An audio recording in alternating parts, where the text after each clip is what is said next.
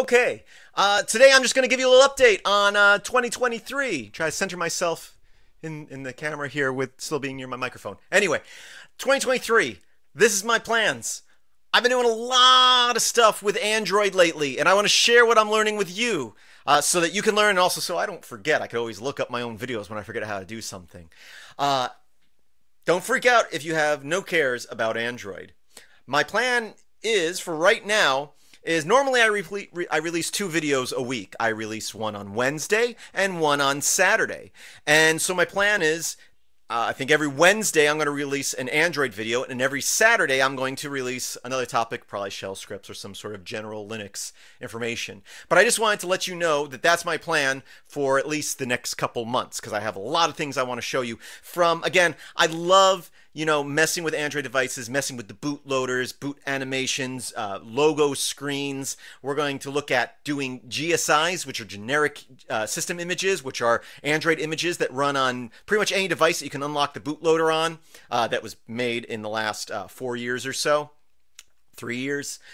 So yeah, I'm going to go over that sort of stuff, but also I'm finally getting the hang of some Android development. It's something I have tried to do a number of times in the past. I really have very little interest in Android development because, to me, developing something specifically for one system is just kind of crazy.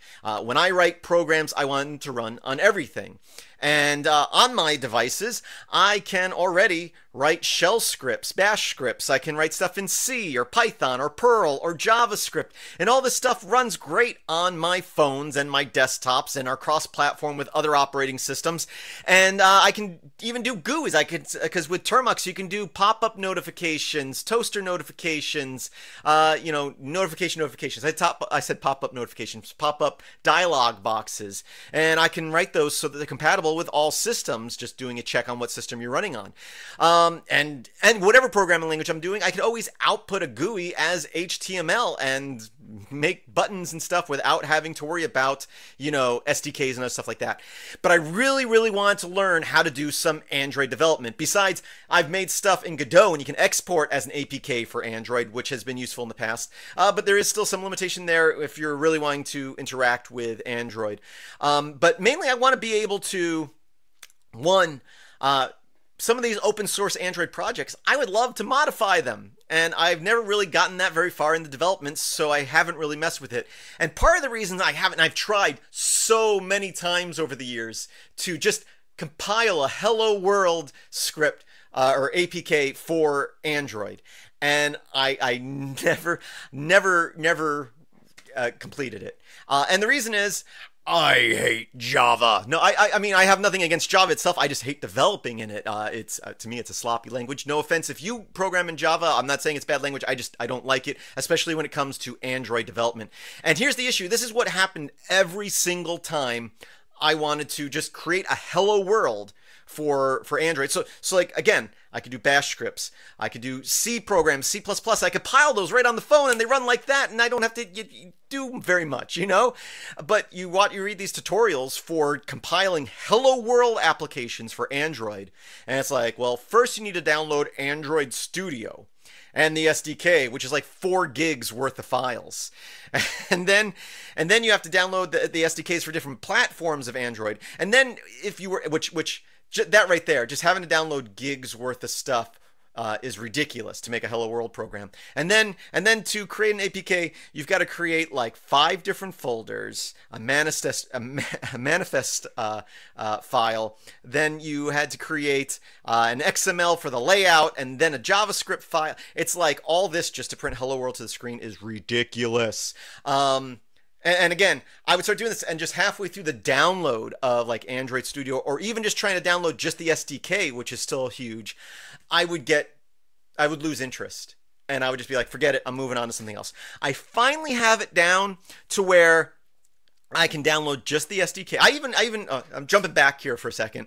I even found examples online of writing stuff in C, compiling as an APK, but you still had to download the SDK. And every time I did it, it was at least a couple of gigs worth of files.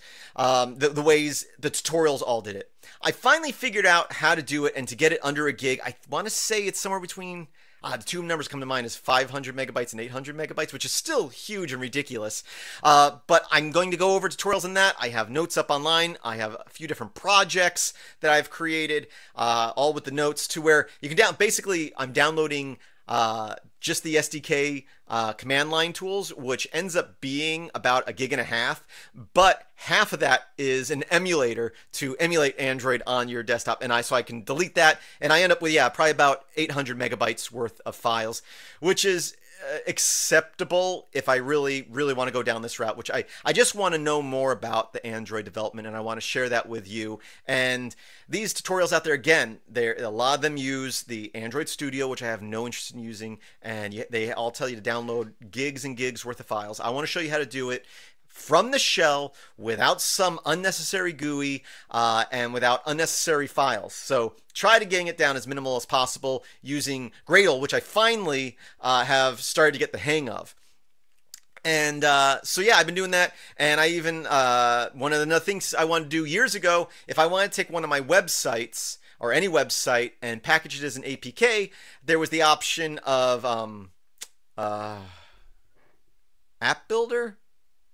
It was by Adobe, and it was part of the Cordova project or something like that. Anyway, I figured out, looking at some example code and minimizing it, how to create an APK that is it's very, very small, and you can package up a website like that. And I've played around with different options to where you can, run scripts locally or through the web browser. Anyway, I'll get into all that. And I wrote a bash script that basically you run it, and it pulls down the template. It asks you for an app name, an app ID, the website. It tries to pull the fav icon for the app.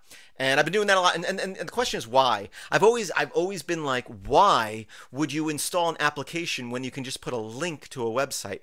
And I've created a lot of applications on my website for myself, for my wife, and a lot of stuff for coworkers. And an issue a lot of people have is during updates, and I'm not sure if it's when they're updating their browser or updating their system, the icons get lost. So I'm hoping packaging them as applications will allow them to not be lost when they're doing system updates.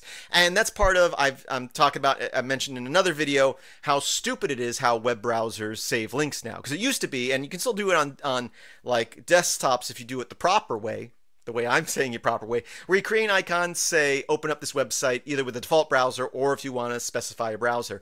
Nowadays, you create, especially on mobile devices, let's say I have Brave browser or Firefox or whatever, I say add link to home screen or shortcut to home screen, and it doesn't just make an icon that links to that web page. It basically adds that web page to a database with an ID and then as an icon for that specific browser and that ID. So when you click on it, it goes to the browser and says, okay, what website is this ID? And then it loads it, which is ridiculous.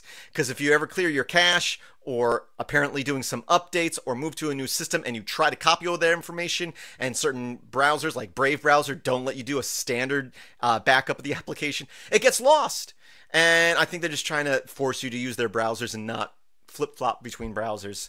Anyway, I'm rambling a bit, but I'm just explaining why I'm going down this route. And I still hate it in some ways, but at least I'm learning stuff, and I'm learning more about permissions in the applications and how the applications are built. I don't plan on building, these big applications because, again, I wouldn't waste my time designing something as an APK that can't run on other things, but I can wrap other programs I've written in other languages so that I can take it that's for, that runs on any system and just basically package it up as an APK to run on Android devices so people can install it that way. So I'm going to be doing a lot of that stuff. So again, a lot of bootloader stuff, partition stuff, rooting stuff, changing boot animations, creating applications like Hello World stuff from script, packaging up websites as APKs, modifying APKs, creating something with Godot and then modifying the APK to give it other permissions and do other things. So, a lot of hacky stuff. So I hope even if you're not interested in Android development, maybe this will help you, because even if you're not interested in doing it, it's nice to know it. So, you can understand these other programs out there. In case you wanted to, add to or modify, just modifying an APK that someone else created, or an application for Android someone else created. So, yeah, that's what's coming up.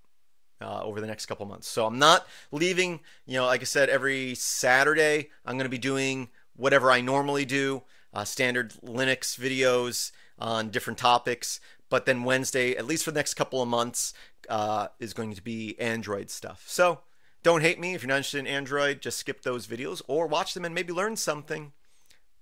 Thanks for watching, and as always, I hope that you have a great day. Filmsbychris.com. Be sure to subscribe so you don't miss any of what I'm talking about, and have a great day.